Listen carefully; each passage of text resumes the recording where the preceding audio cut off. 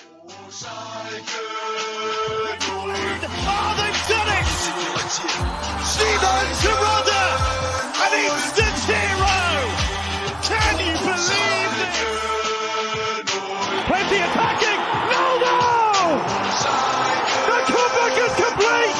A stunning second half from Schalke!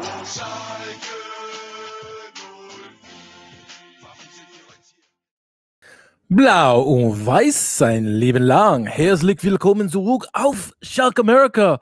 Welcome to episode 182 of Schalke America. I'm your host, Richard Carmen, joining me on the Monday after the River Derby. Not so much a victory Monday, but it feels like one. Welcome, Jack Mangan. How we doing, Jack? Doing well. It does kind of feel like a victory Monday, which I guess is a sad reflection on the state of our club in general. Where a draw feels like a win, but you know, an important fixture for both teams. Title implications for Dortmund potentially. We love to throw a wrench in that if we can, and obviously a big game for us, as most of these games are recently in terms of our relegation fight. So to go up against a vastly superior squad and put in, well, I mean, ultimately get the job done, we'll say, in terms of getting something out of the match. That was great. Certainly keeps the momentum going for us, I think. And now we have a platform into this Augsburg match coming up this weekend.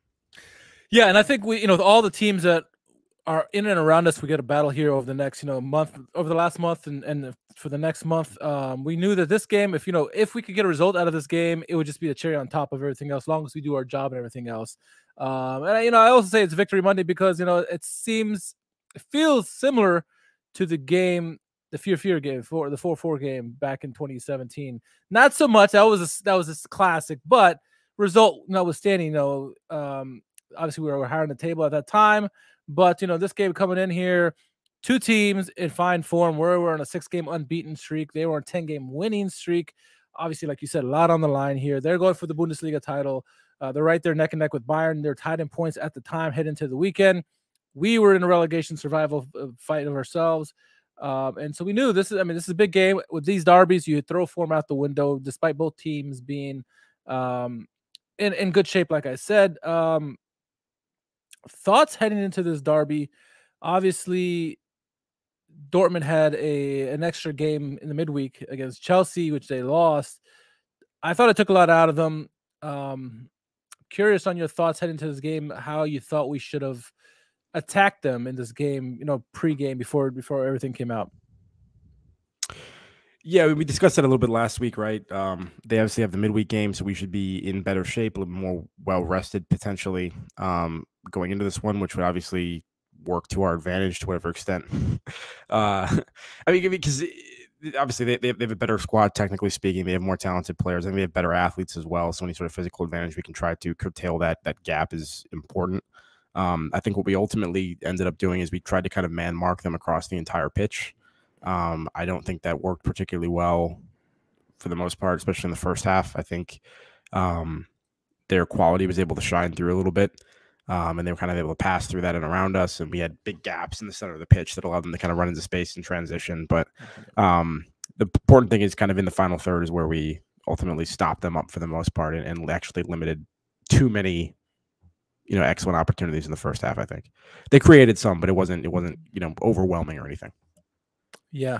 And I remember listening to the press conference prior to the game, and Thomas Reis kind of said what we were saying, that you have to play them similar to what Chelsea did to them, make them unstable. Yes, we don't have Kai Havertz, we don't necessarily have a team as strong as Chelsea, but put a lot of pressure on them, make them feel uneasy. That's going to be the way to victory, I think. And we both felt the same way heading to this game. An interesting game for sure. I think tale of two halves.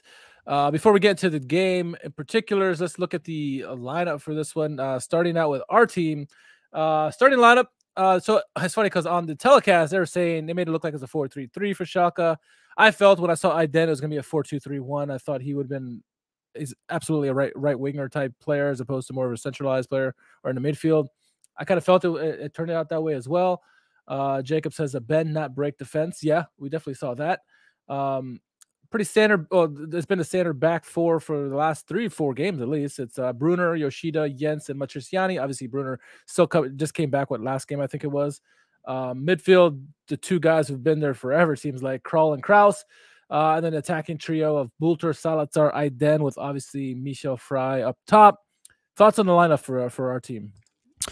I think the most noticeable thing was just sort of that stack on the right-hand side of Brunner and Aiden at the same time. I don't know if we've seen that at any point this season, so it certainly raised an eyebrow. But when you're looking at the bench and other players that are available to potentially play out wide, there aren't that many options. You know what I mean? Like, unless you wanted to rotate, Salazar out there and play somebody else centrally, like that kind of a thing. So, I mean, I thought it was interesting. I was okay with it overall. Once again, Matriciani in there at left back as we wait for the return of Oweyan and Urinen.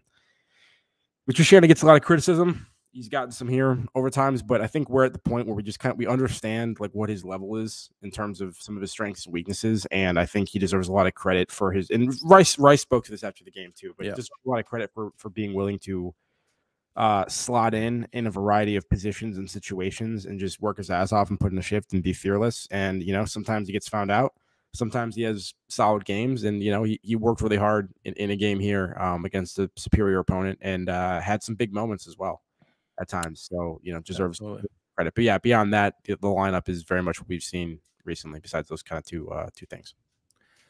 Real quick though, shout out to the Discord channel, everyone who's been on who's joined us on the Discord. Schalke America, good shout out to you guys. You guys have been awesome. Always a chatter in between games, during the games, everything, and sharing some memes along the way. But yeah, I meant to ask. You're talking about Matriciani there. Do we know his strengths? It seems like every game he pulls something out that we're not quite expecting in a good way. And this game is no doubt about it. I think the phrase Lord Matriciani is gaining steam because again, in this game, he had several huge crucial plays, in particular when one, I think it was on Guerrero, somebody point blank where if the person shot it, it would have been a goal more than likely considering where they were on the field. He came up big in this game, and he did well against Malin a couple of times, one-on-one. Yeah. Doesn't have the pace. Is that the chance you're talking about right at the end though?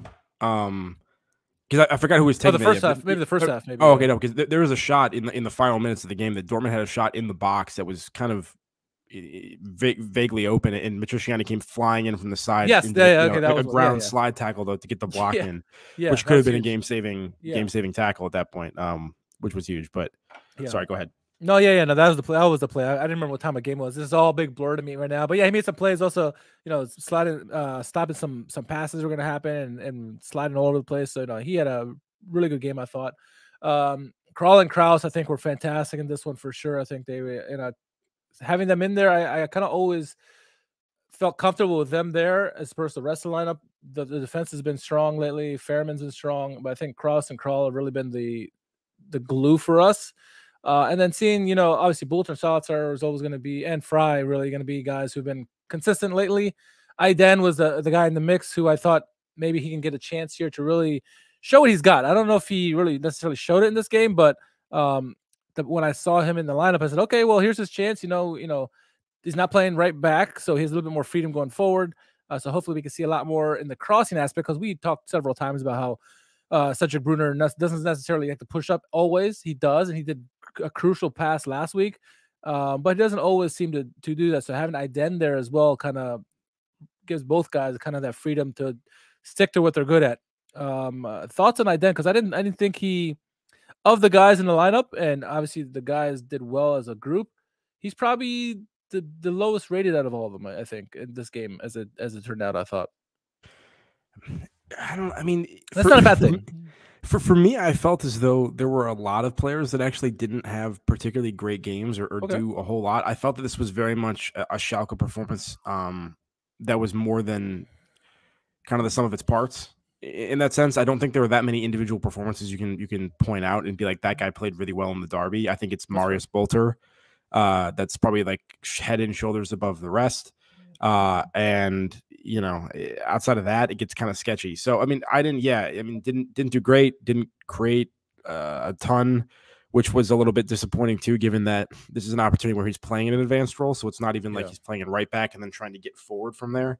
He has an opportunity to kind of not worry on the defensive end quite as much. Not that you don't have any defensive responsibilities out there, but you focus less on that and kind of, maybe try to maximize some of what we see in his game as some of his better attributes, and we didn't really see a ton of that. But I thought he was decent at times in possession, kind of shielding the ball and connecting little passes, that kind of stuff. But yeah, I mean, not a standout performance from him. Yeah, I mean, as I continue to think that, Brunner at the moment is the more solid option for right back specifically. Yes, I agree. I agree about that. And speaking of solid, I thought Fairman had a pretty solid game as well. Had some big saves in the first half and the second half, I thought. Yeah, overall strong lineup, I thought. And then looking at the other side of things, I mean, it's always going to be a strong lineup, right? Meyer, good goalkeeper. Schlotterbeck is a solid defender. Haller is always going to be a threat. Guerrero is a Schalke killer. He is in every derby. Hummels, he's as much as we want to make fun of him and he's aging, he's still a pretty good defender, I think. And he had some good moments in this game, some not so good moments as well. Hannes Wolf, he's someone mentioned he's the new Kevin Grosskreutz. It was probably a great shout. Malin's a talented player. Bellingham is probably their most talented player. Emre Can is decent. Ryerson was decent. And Bino Giddens was also pretty good as well. So strong lineup overall. Going into this one, I thought, considering it was a derby, considering we were at home, considering that Dortmund had just played in the midweek, that we were going to be the aggressors coming out in this game, I thought that we were going to use that home crowd to our advantage and really attack them. And I know you felt that Dortmund didn't really have that many great chances in their first half. However, I felt like Dortmund had way too much of the possession. They were in the 70 percentile of us. Oh, yeah, that I would agree with for sure. And I was disappointed that we did not come out as aggressive as I had hoped. In this kind of game, you kind of want to put the visitors on the back foot, at least to weather a storm. And they really didn't have to weather any really storm in the first half, I thought. Yeah, like I said, I mean, I do think that we came out with a pretty, once again, high line of confrontation, and we're trying to man mark them pretty aggressively across the entire pitch. I think we did back off over the course of the half. I don't know if that's fatigue or what else, but I mean, you saw that obviously on Schlotterbeck's goal. Ultimately, is multiple players backing off and not applying the pressure that's needed. Yeah, I mean, I think you look at a lot of the statistical categories, it was wildly unbalanced in Dortmund's favor, whether that's pass completion, whether that's possession, XG in the first half, any number of things. Like I said, I don't think we were particularly effective in what we were trying to do. I think they certainly outclassed us and looked like the much better team in the first half. I mean, they did get, once again, they didn't create anything. They got a couple good shots off. Fairman made a couple good saves. And of course, there's the Schlotterbeck goal that ultimately gets in there before the first half. But I think the takeaway from the first half would be that Dortmund potentially could have had more out of that, and that it could have been worse than 1-0. Not that we played horribly, but we were kind of just hanging on from there. And really the only thing that we can really point to, I think, is probably that Salazar chance on the Hummels mistake, and that's one of the only great opportunities that I can recall from the first half. Perhaps I'm missing some, but I think we probably had like less than half XG in the first half, something along those lines. So yeah, I think we maybe registered a couple shots or one shot maybe, I think, and it was a Salazar chance. It was a great opportunity to take the lead at that point, and didn't even get on target. And I was screaming like, just get on target, man. Like, force the keeper to make a save. Don't freaking shoot it high and wide. I get what you're trying to do. Score a spectacular goal, like that St. Pauli goal, but like, man, come on, you gotta get it on net. Well, that's funny that you bring that up, because that's what I mean, it was the St. Pauli one where they hit kind of into the roof of the net, right? Yep. Well, yeah, exactly. It's like that was he has a tendency to kind of go for those power, that are kind of sketchy.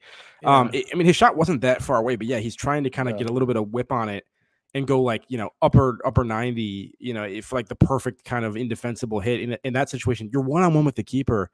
Just get it on framing, get it low, force a save. You have, I don't know if it was Marius Bolter that was kind of approaching from the left-hand side. He may have been able to sweep something up if it did get bounced back out. It's a poor decision in terms of shot selection from him. But at the same time, if he makes that, he's a hero, and everyone, thinks he's a genius. So that's just kind of the way the football goes sometimes, I think. But Hummel's making a mistake. He's had some mistakes. So he's not really, I don't know. I feel like he's kind of prone to that at times. He made Tobias Moore look good. We'll get to that. I think Fairman was really good in that first half. Probably the better of Schalke, but mostly because of he had to face the shots, right? I think he made a great save on Bellingham. Before that Salazar chance, he had to save it on Malen. Great feet from Malen on that one, kind of like pirouette in the box. I thought that was a goal too. when he had that. But yeah, there's a couple of saves he had to make. I think Hannes Wolf had some opportunities too, and he made some saves as well. But then you mentioned it. I think 5 minutes before halftime, we were waning. You could tell that it was building. A goal was going to happen out of nowhere, or not out of nowhere. It was just coming. And sure enough, the ball gets cycled around, and Schlotterbeck comes up from his center back position, wide open, gets the ball. Nobody puts pressure on him. I mean, Yoshida hesitated massively. And then Fairman probably could have done better on the goal as well, I think. But Schlotterbeck, to his credit, saw the chance and, okay, I'm going to take it. He took a shot and celebrated after the goal. But, I mean, a great shot by him. But Yoshida and guys could have done a lot better. And I think Fairman also could have done a lot better as well. Yeah, absolutely. I mean, to be fair, to some extent, you're probably not expecting Schlotterbeck as a defender to just kind of step into that and whack one from outside the box. But you can't back off that much. I mean, Aiden had an opportunity to kind of pinch in and maybe tried to trouble Schlotterbeck, and instead he kind of stayed where he was. I think kind of keeping an eye on, the left back that was a little bit further removed. And then, and Yoshida just kind of backed off. And ultimately Schlotterbeck takes the shot, I think, at a well-timed moment where Fairman doesn't have the line of sight because Yoshida's in the way. And in fairness to Schlotterbeck, he hits it really, really well. It's hit hard. It's hit low. Crosses body to the far post. And I think by the time Fairman sees it, it's probably already halfway to him. So, I mean, yeah, you could argue that Fairman could have done a little bit better there. To me, I'm not putting too much stock on Fairman's role in that one. I think that's more the defense letting up far too easy of an uncontested shot there. So, yeah, disappointing.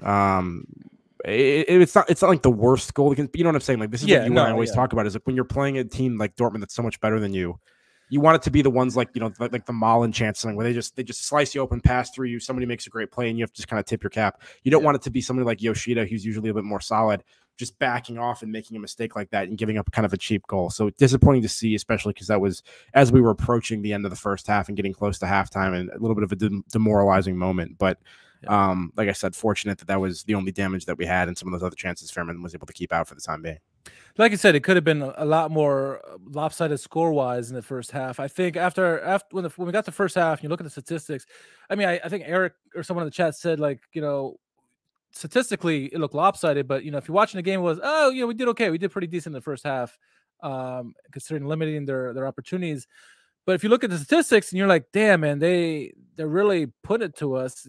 70%, I think 70-something percentage of possession, more than double the shots that we had.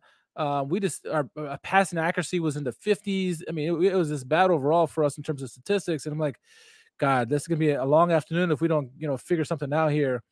And it was not the performance in the first half that I was expecting. In the second half, we were the better team. I'm going to argue and say that we were the better team in the second half. We came out as we were hoping to see, at least how I was hoping to see. That passion was coming out immediately in the second half. We got our first shot. I mean, the whole play was just beautiful because it was a complete opposite of the first half in terms of what we saw. Bellingham gets the ball, misplays the ball, and Kral outmuscles him to get him off the ball.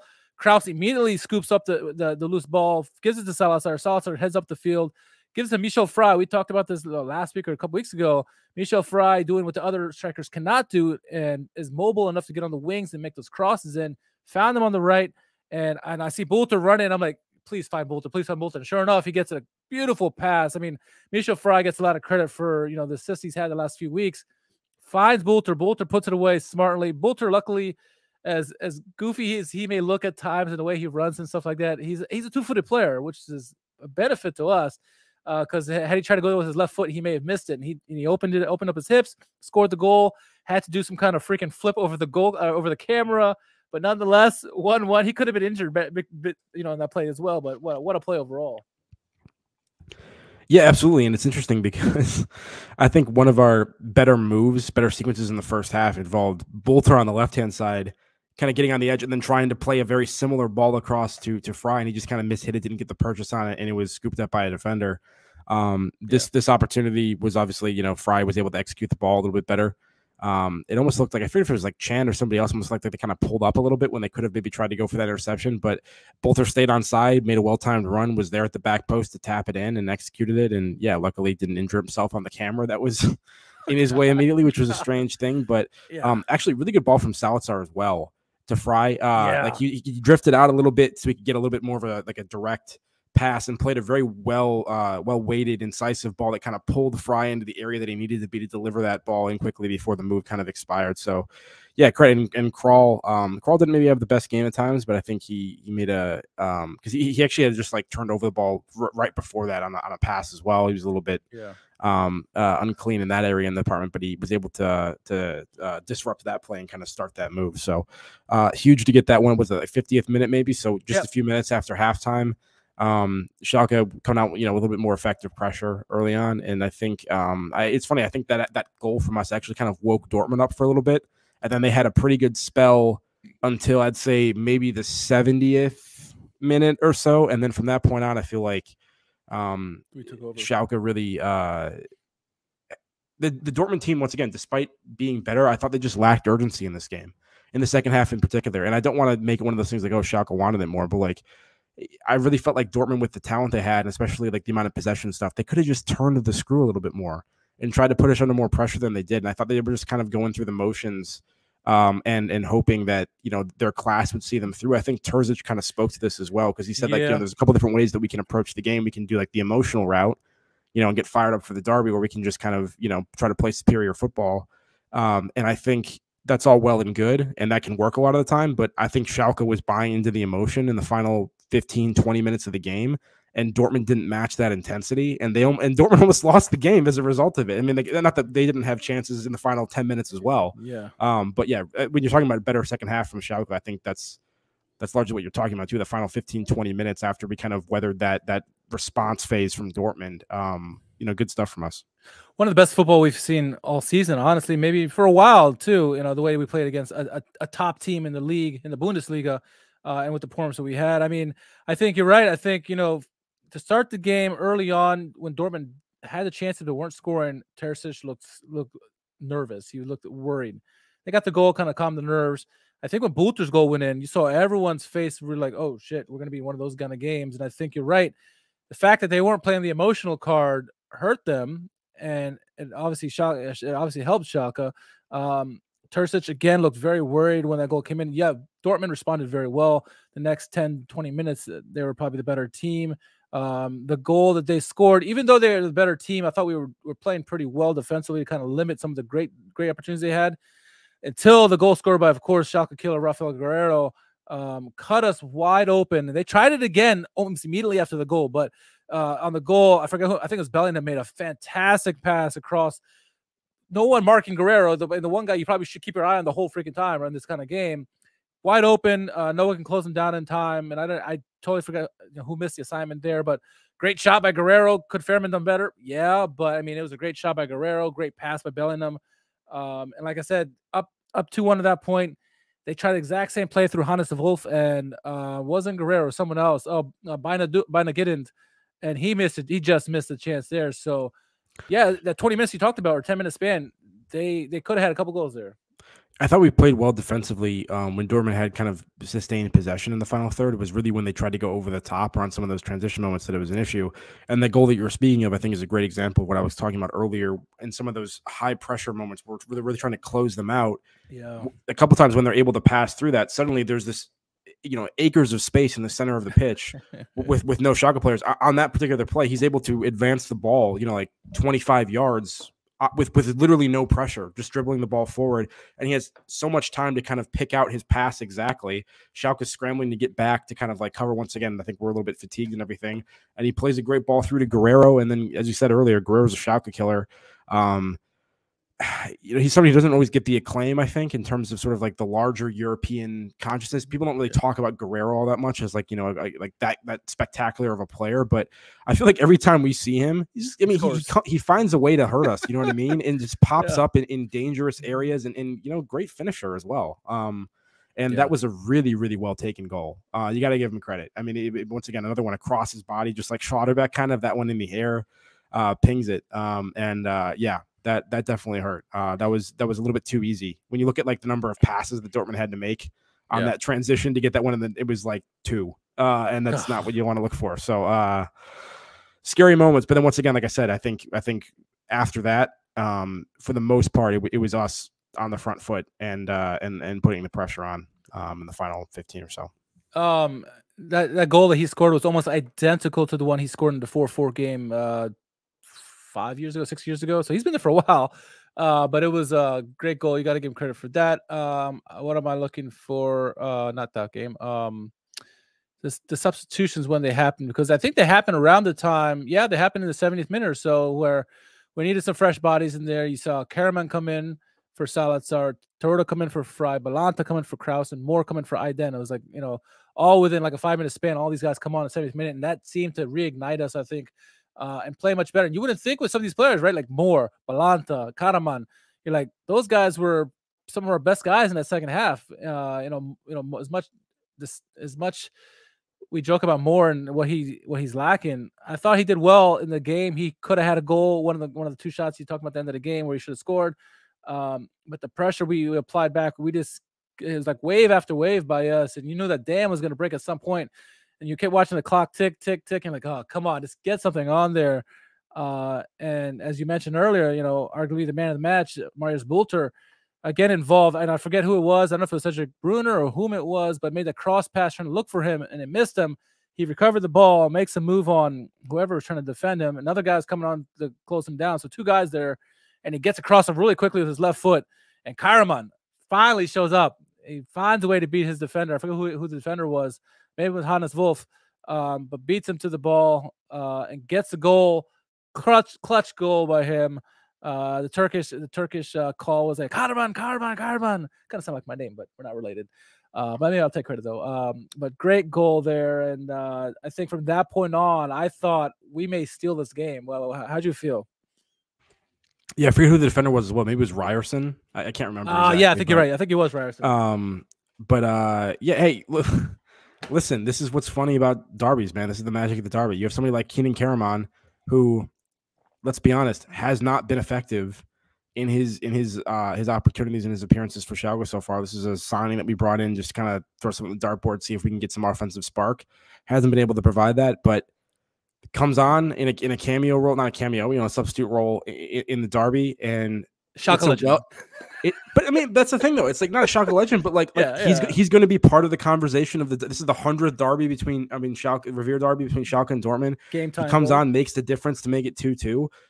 That's going to be a goal that people talk about 10 years from now. Yeah. Not in terms of like this game in particular was the best game ever, but like when you talk about the history of the derbies, like you're going to look at games like the 4-4, the 2-2, like some of these close, exciting games, and he's going to be part of that conversation piece for history now. So, it's funny how some of that stuff works out, but Bolter does a good job to whip that in. It's poor defending. I mean, let's just be honest. Like we have to shout that out. It's not like it was the most spectacular piece of play from Schalke. A little bit lucky. Like I said, if it was Ryerson or somebody else, but he doesn't really keep body contact with his man, and Cameron's able to slip in front of him at the last minute.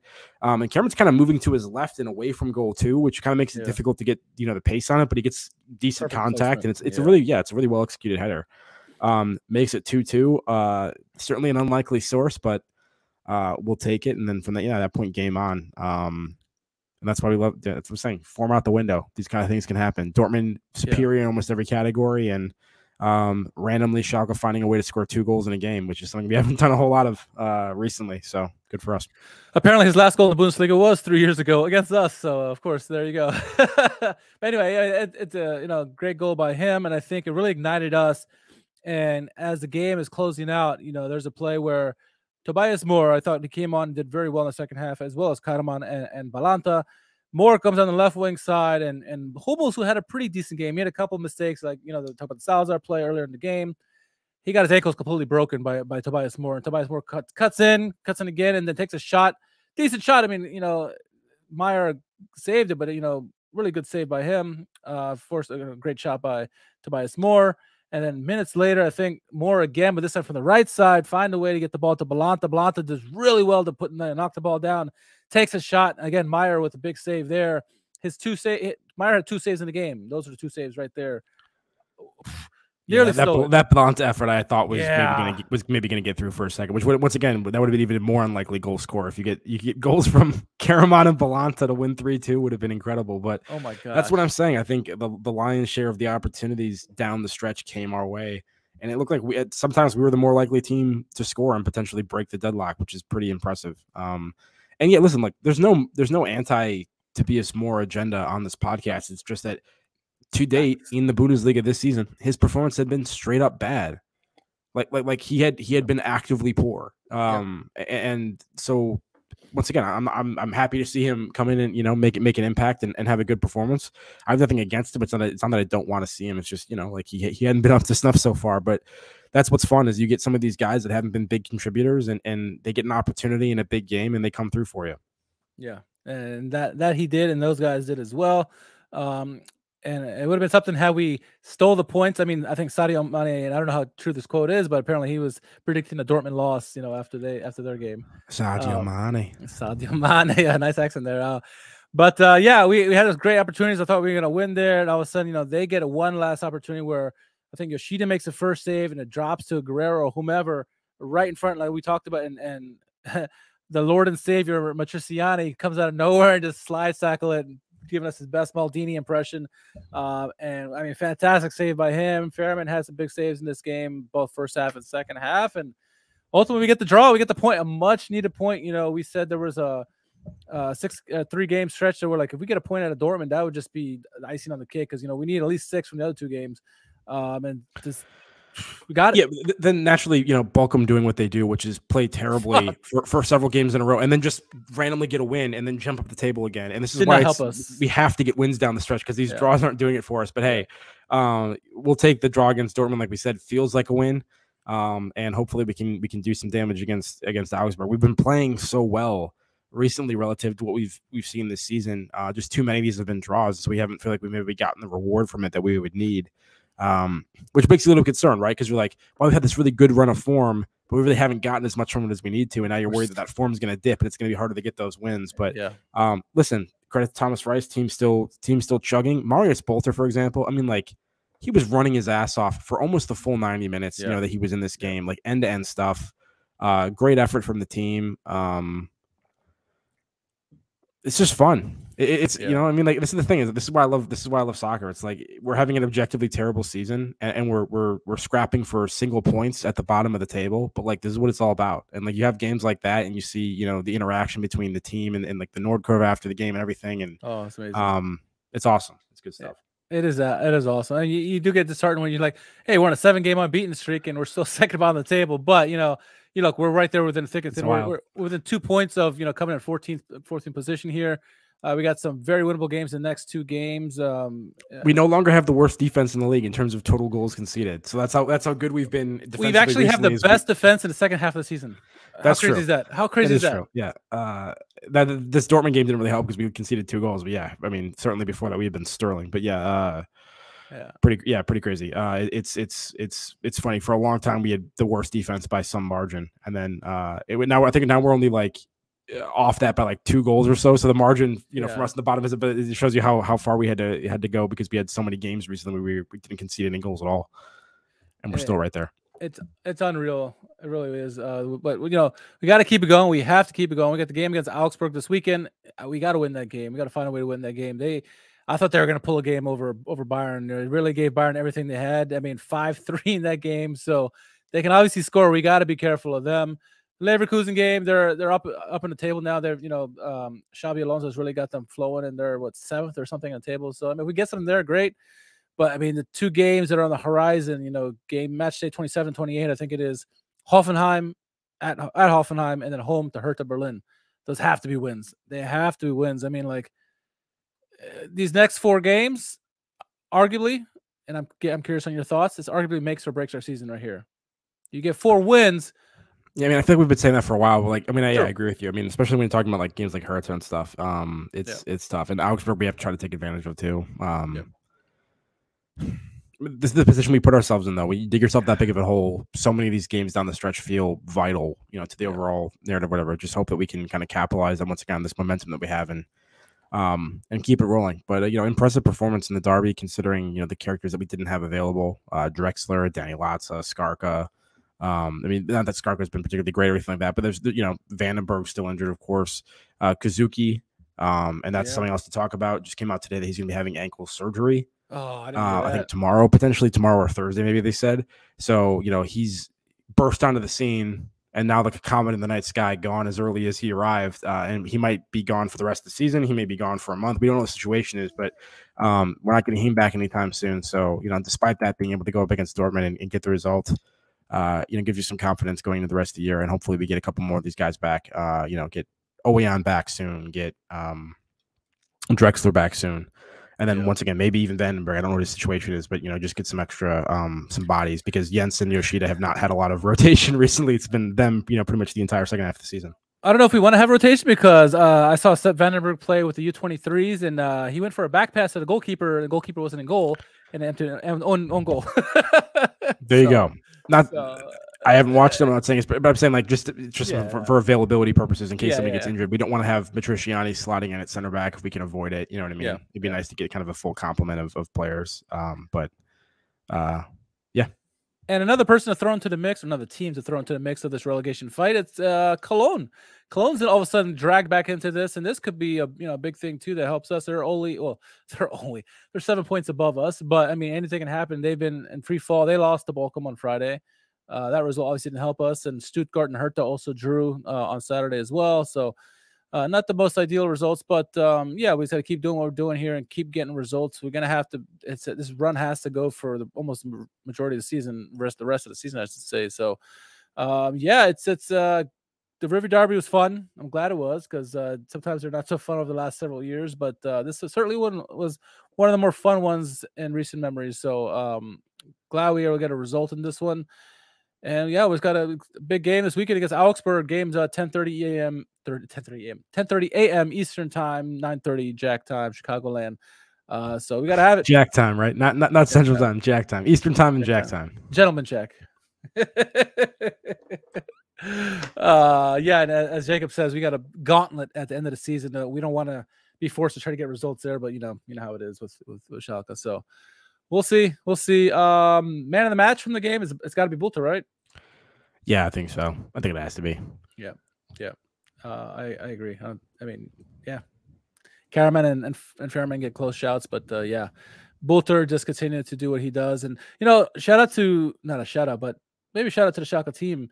Bellingham, who is arguably their most dangerous player, was rather quiet, I thought, in the game. Outside of his one shot in first half that was saved and that great assist to Guerrero, I thought he was, for the most part, kept in check by Kraus, Kroll, and company, and really wasn't the killer that I thought he could have been in this game.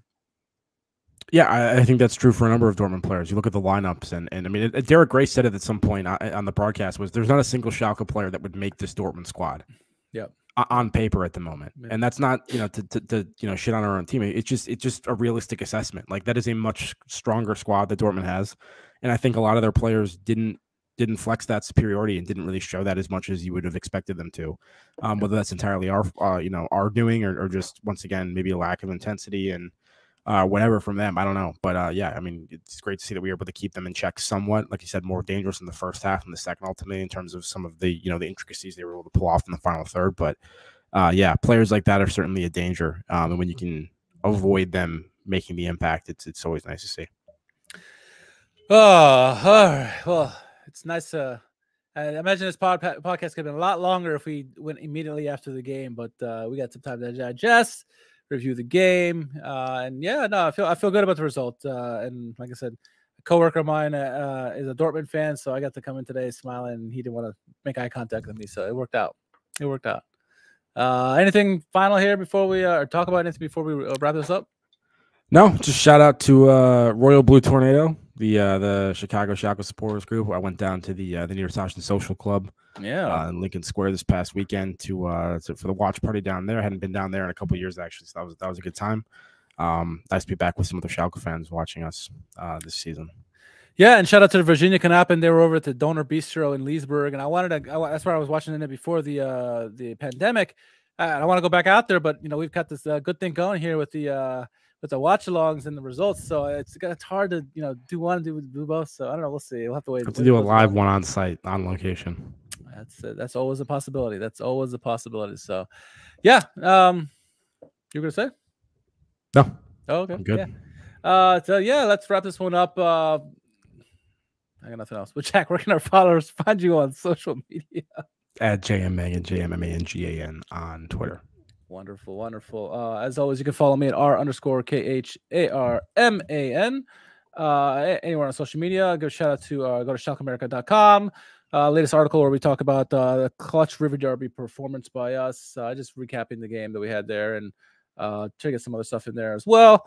And then, again, the Discord, I gotta send out the link for those who haven't joined the Discord channel yet. Shout out to everyone in there as well. And then if you haven't done so yet, make sure on YouTube you subscribe and like our video. That'd be much appreciated and very helpful to our content as well. So for Jack, for myself, for Schalke Nation, for Schalke World, say talk to you soon. Glück auf.